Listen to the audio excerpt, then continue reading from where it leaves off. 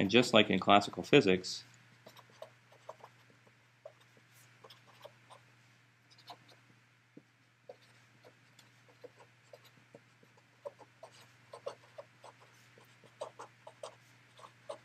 we can build up arbitrary waveforms out of the eigenfunctions. So in fact, if I had an infinite potential well, and I wanted to have a very complicated wave function, this is possible to write using a superposition of a number of the eigenfunctions. This is analogous to if I have an arbitrary waveform in music, I can accomplish that waveform by making a superposition of frequencies, or a Fourier spectrum. In quantum mechanics, we write this wave function as follows, that it's a sum over n being all the allowed eigenvalues, or principal quantum numbers, eigennumbers n. We put a constant Cn as a multiplier in front of each of these eigenfunctions, psi n of x, where the psi n are the signs of the kn of times x. These constants Cn are the constants that describe the admixture of these allowed eigenfunctions. We still want a wave function that's normalized,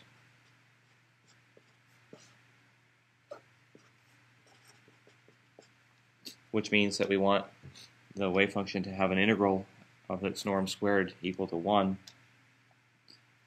And that requires some conditions on these constants Cn.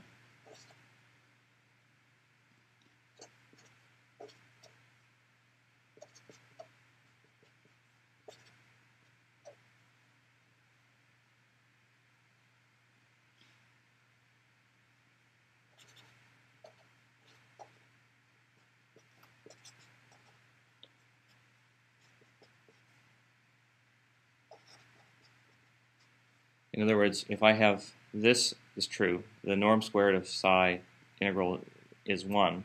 That's the same as integrating psi times its complex conjugate. So here I've written psi, and here I've written its complex conjugate.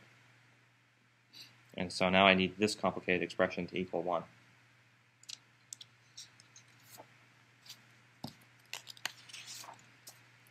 Let me rearrange that expression just a little bit. I'm going to pull the summations out.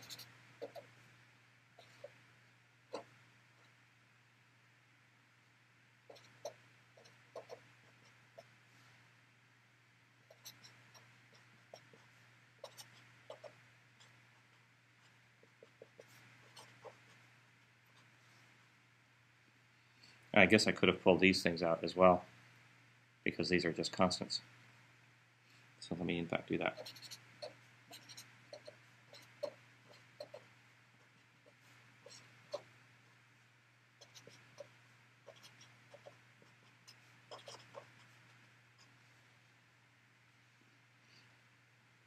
Now, there's something rather special about these functions, the eigenfunctions of that solve the Schrödinger equation. These are, again, the functions that have proper energies.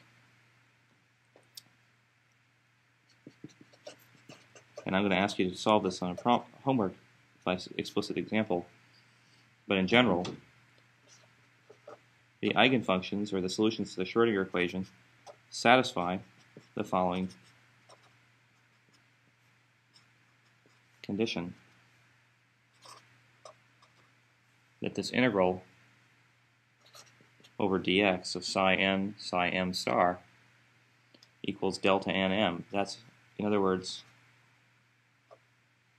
equal to 1 if n equals m, and equals 0 if n is not equal to m.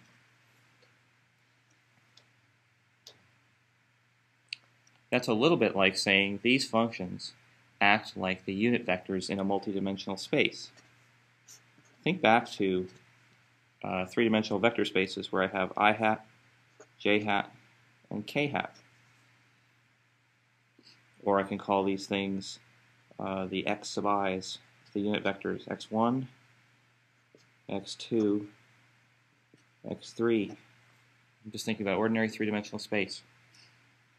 these things have the property that xi hat dotted into xj hat equals delta ij. In other words, this I hat vector dotted into the j hat vector is 0, but I hat dotted into itself is 1. So this is a very general property of solutions of the Schrödinger equation. The eigenfunctions act like these orthogonal basis vectors, but I'm going to ask you to show it on the homework by explicit integration for the case of the particles in the box, that in fact this little theorem is true, that psi n, psi m star integrated over x is a delta function, just like these dot products here. So we can think of integration in this case kind of like a dot product action, but we'll come back to that in a future quantum mechanics class. Well, the implication now is that this integral that we were trying to solve is a lot easier than we thought. We don't actually have to do all these integrals and sum over many of them, because only some of them are going to be non-zero. Which ones are going to be non-zero? Well, it's the ones with n equals m. So in fact, what we have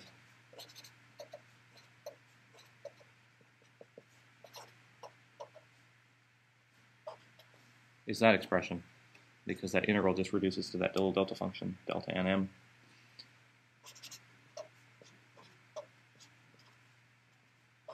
And when I set n equals m, that kills away all these sums except for the ones where n equals m, and I'm left with this particular sum here. This is now the new normalization function for our wave function psi of x, which is the superposition of all these numbers, Cn times psi n of x.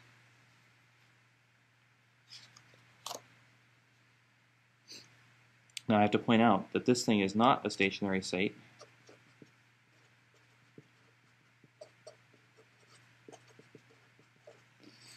Whereas this thing is a set of these things are stationary states. These things correspond to states of definite energy.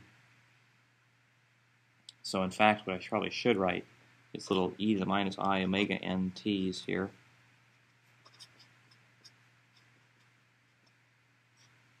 And because these omega n's are the energy eigenvalues divided by the h bar, this superposition state psi, capital psi, notice I'm writing capital psi now. I'm going to scratch away this thing because it's not quite right now. This superposition state, capital psi, does not correspond to a state of definite energy anymore, and therefore it no longer satisfies the definition of what an eigenstate is.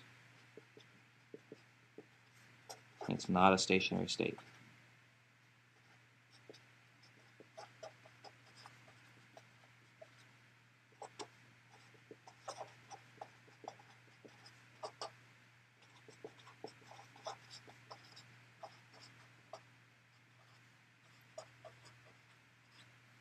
Just like in ordinary music, an arbitrary waveform, which looks like this, is not a state of definite frequency. It's the superposition of a bunch of frequencies or tones that comprise this overall waveform. So that's very different from what we're used to.